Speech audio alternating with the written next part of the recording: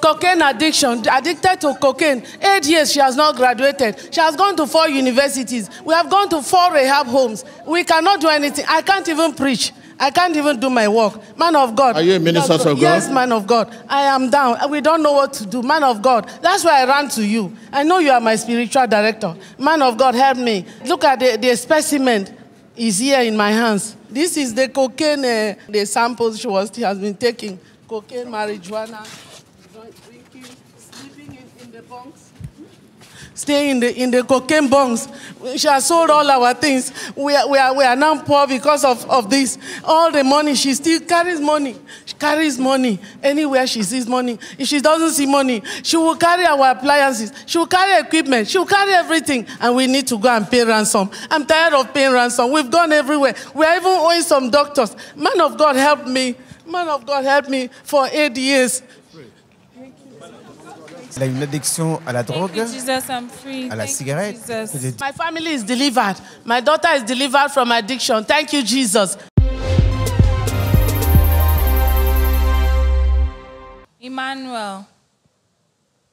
My name is Joy Ode. I'm from Cross River State, and I stay in Abuja.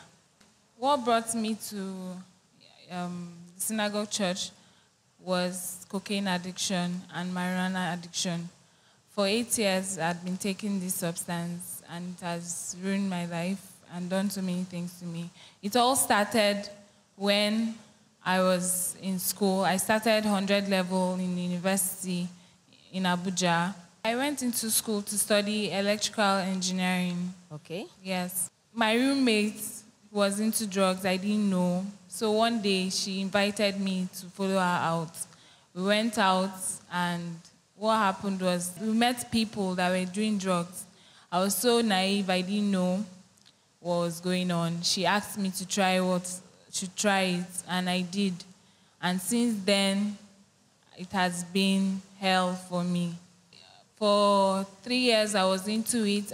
I almost did it every day in school, and it stopped me from going to lectures. Even when I go to lectures, I don't concentrate. I'll be sleeping in class, or I'll take excuse and leave because I was under the influence of cocaine or marijuana. So it happened that for 3 years I was into it. My family didn't know about it. So when they got to know about it, it became a problem in the house for me. They tried so much to help me. They took me to rehabs. They took me to different churches. I've been to different places, I can't even count, just to seek help to stop. It cost me a lot because I entered the university to study a course of 5 years, but for 8 years now I haven't been able to complete it. It got bad after 3 years. When I had run out of money, there was nothing for me to use anymore. I started stealing from the house. I'll steal iPads, I'll steal phones or laptops just to feed my addiction. I would sell them. And that's what I was doing for some time.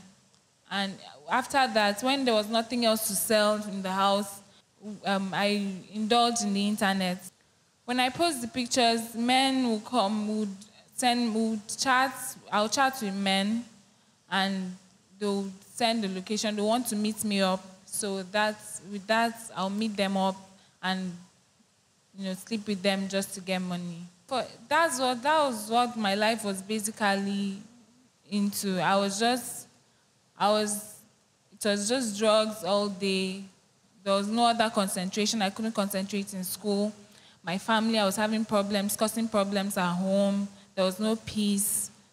This brought so much shame and disgrace my way, and it made me very uncomfortable all around. I was not happy at all. The worst experience I had was, there was a time I met a man. He took me to his hotel room, and while in the process of sleeping, it became as if he transformed and changed into a beast. And that scared me a lot. I woke up and jumped up from the bed. I was so scared. I didn't know what to do. But eventually, God helped.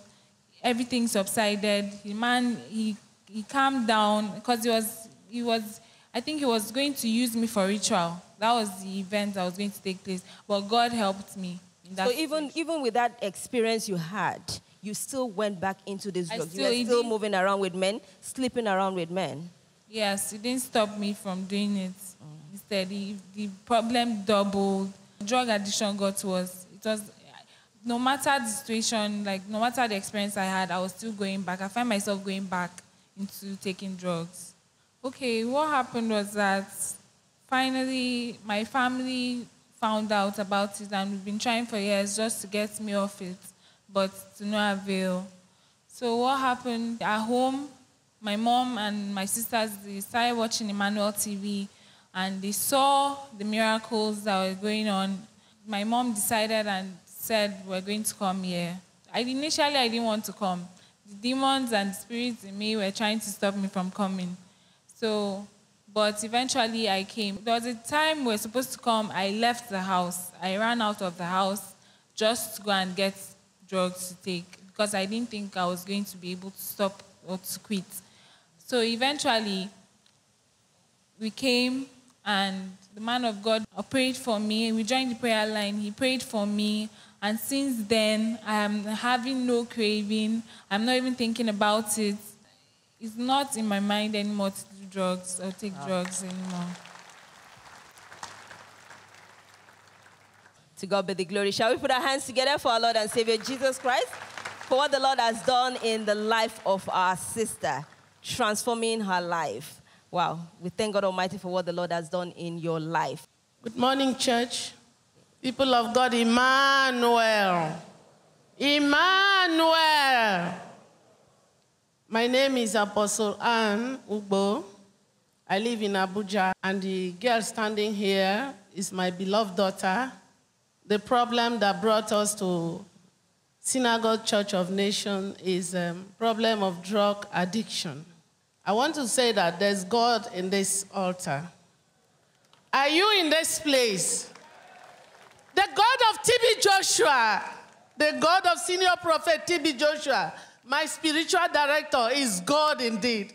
I want you to put your hands together for this wonderful God.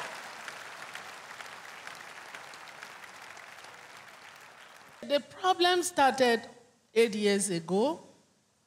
As you can see, Joy, she's a very pleasant girl. Joy had the dream of becoming a pilot. In her secondary school, when she graduated at the age of 17, turning to 18, she had one of the best results. She was the school's general prefect, and she graduated as the best all-round student, well-behaved and academic-wise. So based on this, she said she wants to be a pilot. So my husband now said, okay, what course will we do to lead you to becoming a pilot? The nearest course was engineering. She thought she could go to aviation school in Zaria. But my husband said, no, it's good for you to have a first degree, and then after that, you can go to aviation school or aeronautics or something and continue there. So we took her to the university in Abuja, a private school, where we were paying nothing less than 2 million a year. And in that school, as naive and innocent as she was, she had a roommate, like she had told us, who introduced her into drugs. The first year, her result was okay, first semester. Second semester, we discovered she started having problems. Then this year two, first semester, problems. Then we had to visit the school to find out what was the problem. So their counselors did all they could to see how they can help her. We discovered that even that second semester, year two, was still not okay. Then she moved on to year three. It was worse. She did not even write the exams the first semester, and that was it. So when we discovered that she was into drug, we now withdrew her from the boarding house and say, okay, you have to go from home. And then we monitored her going to school. We discovered some days when she goes to school, she will not even get to school. She will be out. So when it became so much, we discovered that she was losing weight, dropping, and getting thinner and thinner. We now had to seek the services of rehab homes. We took her to the first rehab. She recuperated a little. When she went back, she relapsed. We took her to the second one, the same thing. Then we now took her to the third one. After that, we took her back to school. We said, okay, let's change the university. We changed that one to another one. In fact, this second one, she did not even go to school any day. So when we discovered, we took her away from there to a very far distant university outside Abuja this time. She was there. They said they would take her only in year 1. So somebody who has been in year 3, about to go to year 4 now, was demoted to year 1. We said, okay. She stayed there, year 1, year 2, year 3. Problems started so much again. I was even called to come and take her home. So that's how we took her back to Abuja. Children of God, it is not a pleasant experience that you have your loved ones, even your worst enemy, to be involved in what we call drugs. Not only maybe marijuana or what. She was addicted to cocaine, even crack. You can know how, those who know will know the danger that is there. So when we now brought her home, I was praying and crying. I said, I don't know what to do. She said she's going to go back to the first school. We now went back there. Those ones said, okay, if she can start, they will take her back in year 3 to start year 3. We now said, okay, no problem. We even paid some money. The day we paid the school fees was the day we finally saw her. She just went, she didn't go to school, she was out, and it took prayer and fasting for us to even locate where she was. So after all this, we now said, what are we going to do? Like she said, we've prayed, we've fasted, we've gone from one place to the other. What you hear the prophets or pastors will tell you is that this girl is a star, yes, she's a prophetess, she has the call of God and all that. But how to cast out the demon or the problem was a problem. Women and men of God, that's how we continue. I want to tell you that for us to come here was by the special grace of God. So when we discovered that she was into addiction, we kept an eye on her. If she goes out and comes back, we will search. And the things we discovered, and some of those things you saw me brought to synagogues as evidence.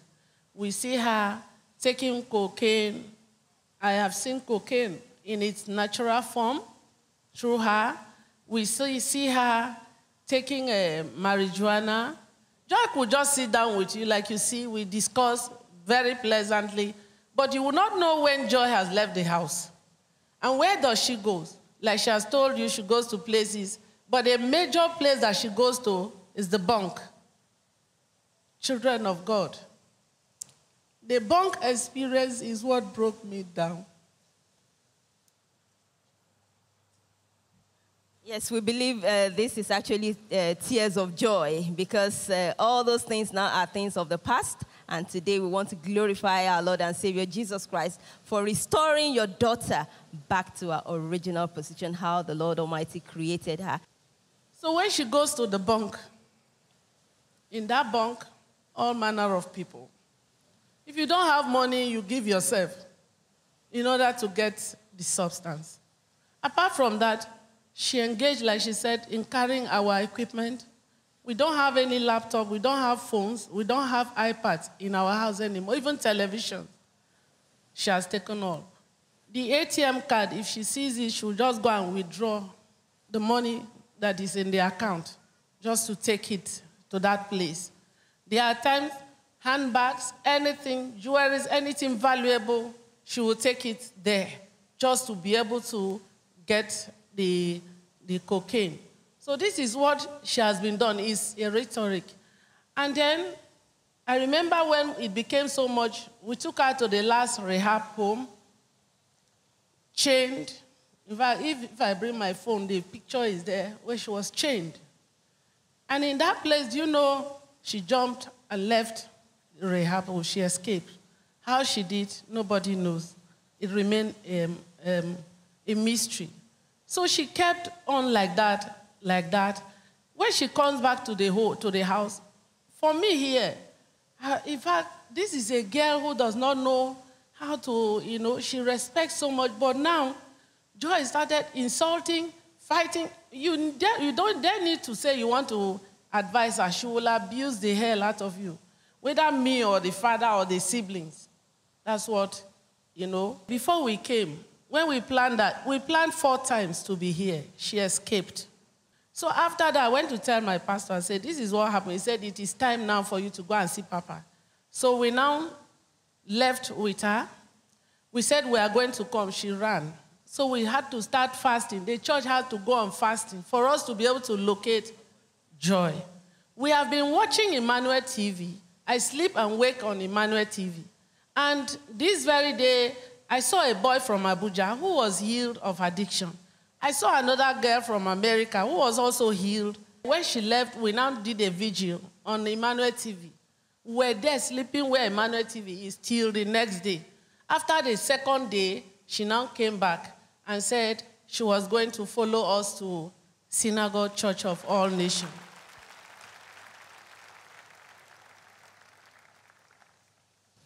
So when I came on prayer line, I could see she was afraid and ashamed, telling me, Mommy, you want to come and disgrace me here again? I said, the devil that has disgraced us all these years, and we that today is the final day, the final battle, let us go there and let all of us go and disgrace ourselves there. So I now said I must show. She was begging. I said no. So when Papa was coming, I was now crying to him. I said, please, you should help me because this girl has really, really been a problem. As you can see, I am a pastor, but I cannot go out to do my work. Because if I am not at home, Joy will climb the fence, will break everywhere, fight everybody, and will go. It's only me and the senior brother that can curtail her. So I can't move, I can't do anything, I can't even pray. So when we came that day, and then I was crying, and luckily, to God be the glory, Papa heard my cry. And as soon as Senior Prophet T.B. Joshua, my spiritual director, lifted up his voice, he commanded the spirit and the spirit obeyed. And that is how it has been. Right from that day till today, she has not thought of addiction. Before that day, where the hotel we were, she was smoking every day. She would smoke in the morning, smoke in the evening. I would just be crying. I said, God, how will a woman, a mother, stay and see a child, a loving child, doing this kind of thing? I could not help. I could not do anything. But on that day, Senior Prophet T.B. Joshua, oh, God will bless you. God will bless you. Because this problem has taken me everywhere. This problem has wrecked us. We have gone to hospitals. We are owing some places right now because of this. The last place she was, the doctor kept her for 3 weeks. And then he said, after that, she bolted out. Yes, nothing happened, but we still need to pay. So for you to have saved us, God to have used you to save us from this problem, this case, the whole of my family was in shambles. My husband, my children, everybody is in shambles. The only problem we have that has not allowed us, that has brought us down, brought us poverty, was this case of Joy. I don't want to say how much money that has been taken away, carted away from us. The people in the bunks in Abuja, they know me. Every one of them, they cry and follow me. Everybody will be saying, look at this fine girl. Look at this fine girl. But there was nothing we could do until we came to Synagogue Church of Nations. Until we came to Senior Prophet T.B. Joshua. Wow, to God be the glory. Shall we put our hands together beautifully for our Lord and Savior Jesus Christ? My advice to youth is that they should stay away from drugs. It doesn't pay. It only brings you shame, disgrace, depression, pain, and reproach. So my advice is that they should stay away from it. And if you know you're doing drugs and you need help, and you've been to so many places, I think you should give Synagogue Church of All Nations a try. Because there is God here and he has delivered me, and I believe he'll deliver you too. Yes, you mean they should seek God and look for a living church so that they can receive their deliverance as well. Well, we thank God Almighty. We thank you for that wonderful advice. And we want to advise you that, remember, as God Almighty has delivered you and set you free, make sure you make God's word the standard for your life. Let God's word channel you. Let your heart and mind be filled with God's word so that that deliverance you have received will remain permanent in Jesus' name. Amen. Emmanuel. Children of God, celebrate with me. Emmanuel. If you know what I was going through, you will understand what I'm saying now. I want to advise everybody, those seated here and those outside here. This is the place to be. I am a minister, but I am here. I have come here because anointing pass anointing. Grace pass grace. Don't sit back. The man, Senior Prophet T.B. Joshua, has been given to Africa, to Nigeria in particular, free. Why do we sit down and die? I am calling on all of us Nigerians. This is time for you to come. There's no problem that cannot be solved here. We went everywhere. They say addiction case cannot be healed. They say addiction, that one is for life. But today I'm standing here to give glory to God that my daughter is free. Wherever you are, it doesn't matter whether you're a bishop, whether you are a pastor, whether you are a prophet, please come here. This is a man that God has ordained for our generation. Can you rise up and give God the glory for our Papa?